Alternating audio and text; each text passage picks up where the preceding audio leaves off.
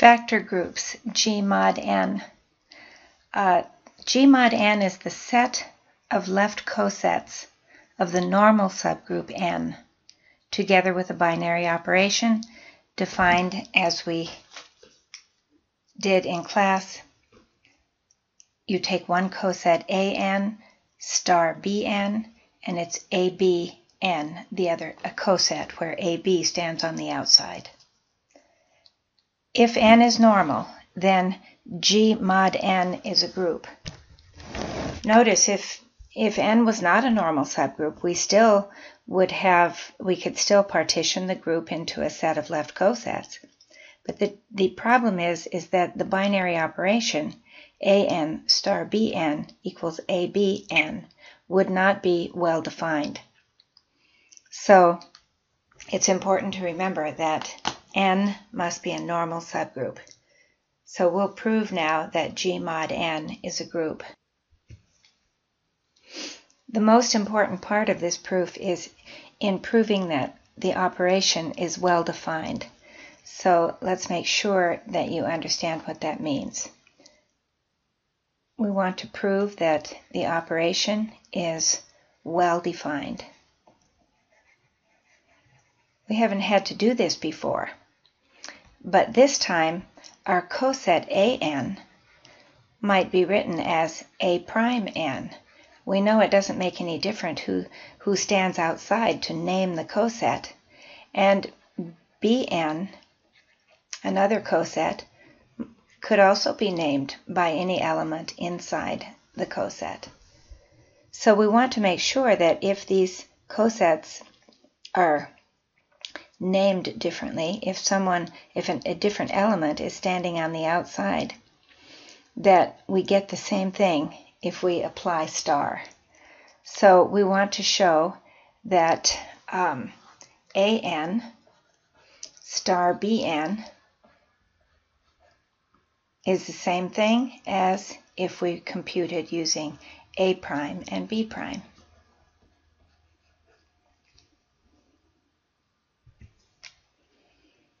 Or equivalently, that abn is the same coset as a prime b prime n. So let's try to prove this. If using this right here, if an is equal to a prime n, then we know that a is equal to a prime times some little n in the normal subgroup. So I'm going to call it n1 because we'll need more than one of these. And we know that b could be written as b prime times some n, so I'll just call it n2. So with this, we could say that ab is equal to a prime n1, b prime n2.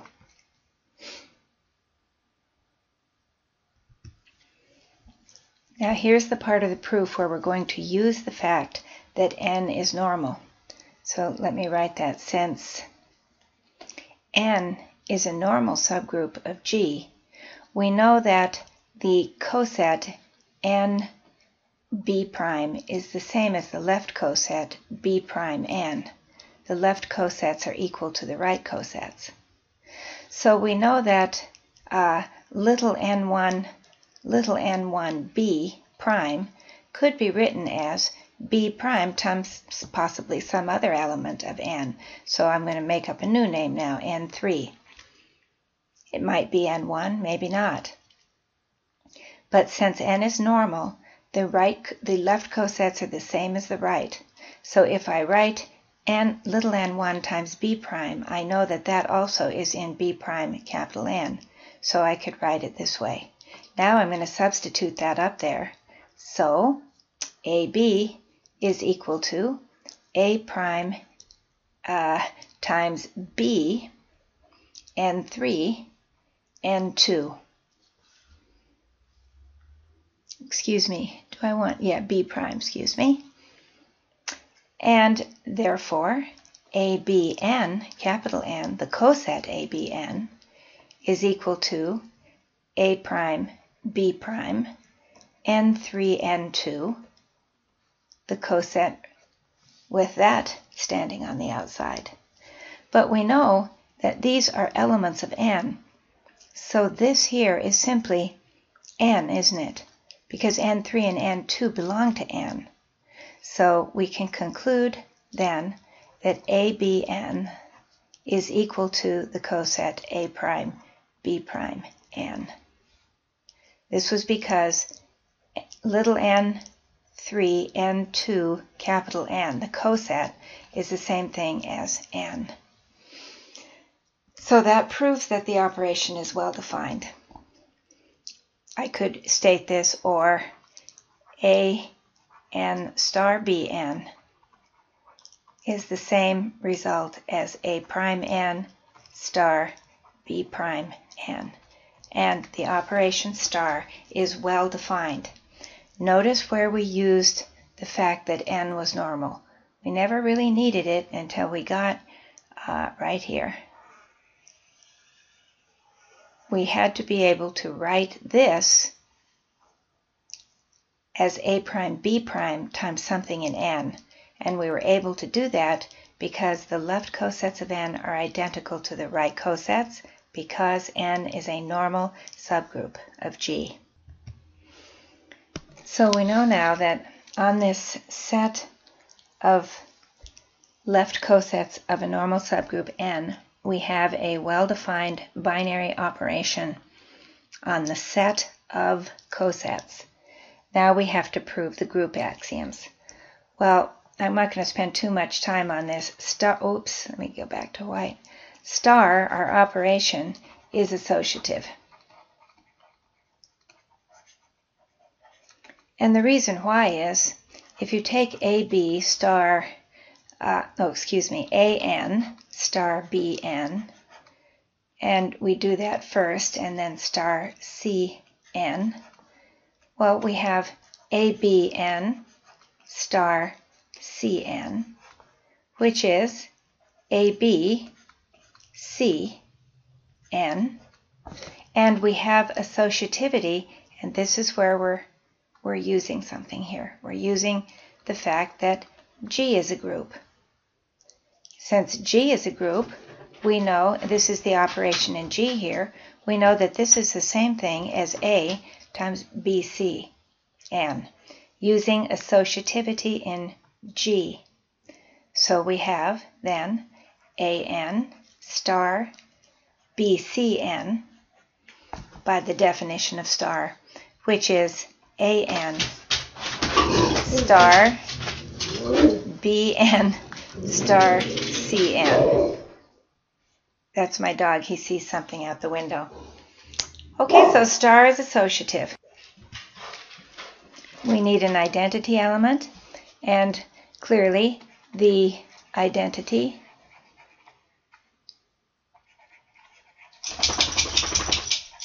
in G mod n is n, or you could think of it as En, because n star An, where An is any other coset in the factor group, is equal to, well, let's call this En, is equal to EAN, which is AN.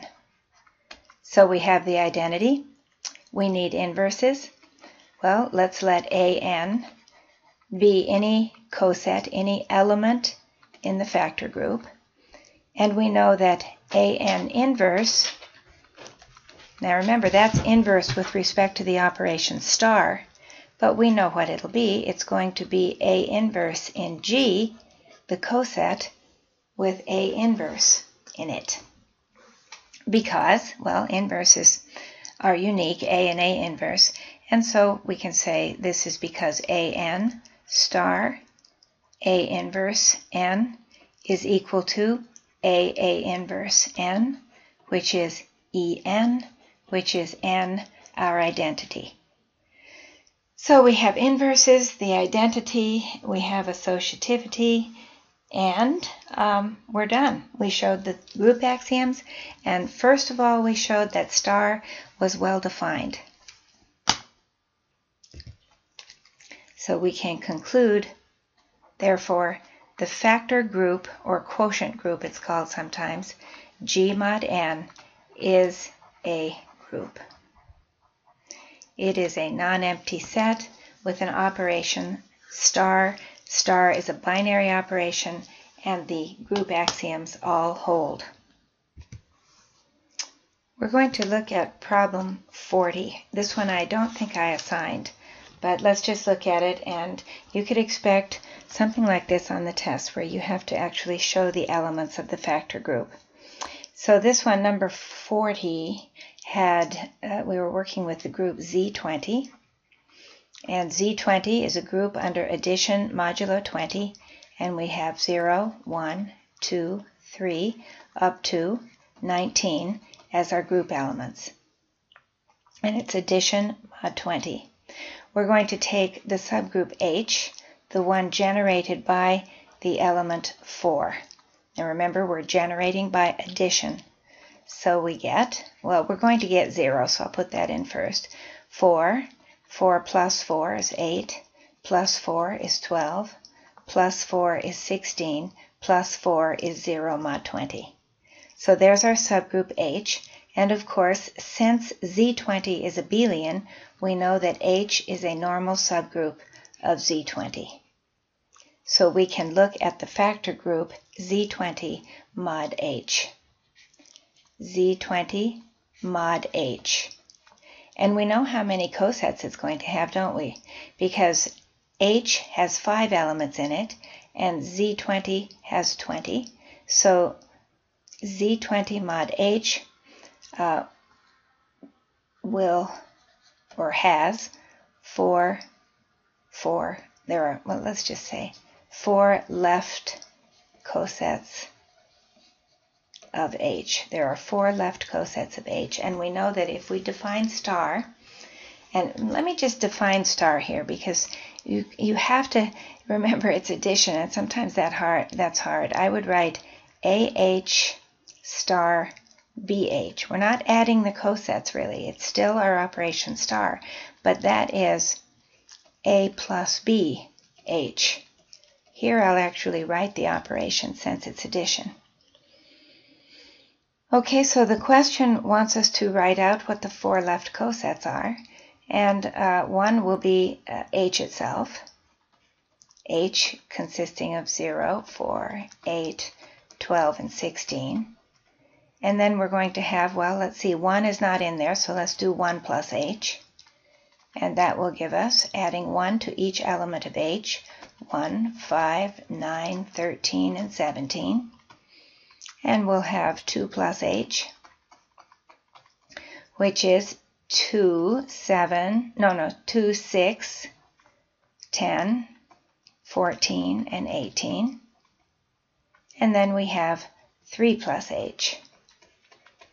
And we add 3 to every element of H, and we get 3, 7, 11, 15, and 19. Look at the partition. Those 4 cosets partition the group Z20 into pairwise disjoint sets called cosets. H is normal, so we know that these cosets themselves will form a group.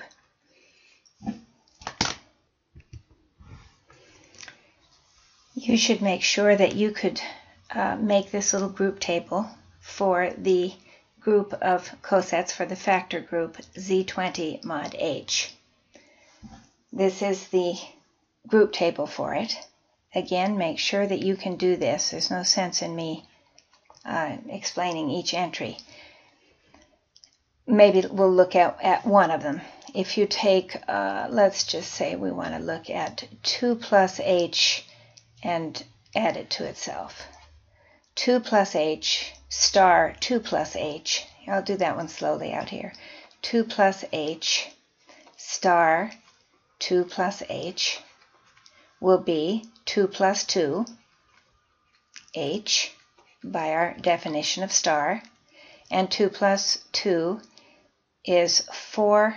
Oh, I should have plus H here. Excuse me. So I have 4 plus H. Well, think of the elements that are in 4 plus H. let's see, let me write down what H was again. H contained 0, 4, 8, 16, 0, 4, 8, 12, and 16. Okay, so 4 plus H, 4 lives in H, so this is equal to H. And we see we put H here. We're not really adding the cosets. We're using our definition star, which says that this coset star, this coset will operate in the group 2 plus 2, and it will be that coset. So you get 4 plus H, or H. Figure these all out so you could do the same thing for a different simple group. Now, which group is this? Certainly this looks kind of complicated. We know that there are only 2 groups of order 4, and one is the Klein 4 group, where every single element squared gives the identity. And we see that this is not the case. So Z20 mod H has to be isomorphic to Z4, the cyclic group of order 4.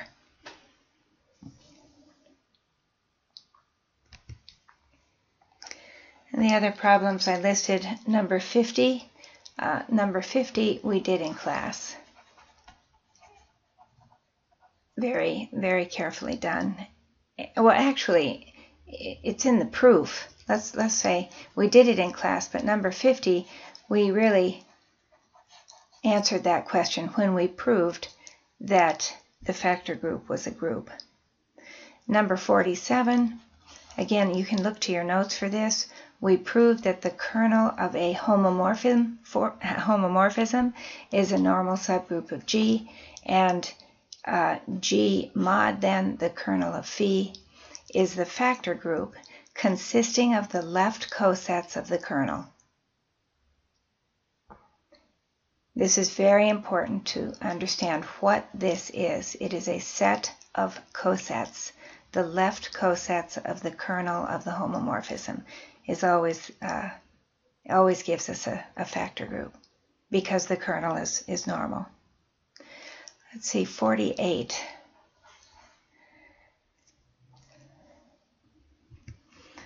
I'm not looking at problem 48 here, but I have a note written to myself. The coset of any subgroup forms a partition of G. So what do we mean by a partition? We know that if H is just a subgroup of G, that the cosets AH, where A comes from G, that set of left cosets forms a partition of G, meaning that if you take any 2 cosets, they should be different, AH and BH, that they are either exactly the same or they have nothing in common. AH intersect BH is empty. That's what it meant, and that the union of them, the union of the cosets, just unioning over all cosets, gives you G. So these cosets are pairwise disjoint. The distinct cosets are pairwise disjoint, and their union is G. That's what it means to be a partition. I believe that's what problem 48 asked you. Be sure and know what we mean when we say that the set of cosets of a subgroup partitions the group G. And in the case that the subgroup is normal, that the set of left cosets form a group, the factor group G mod N.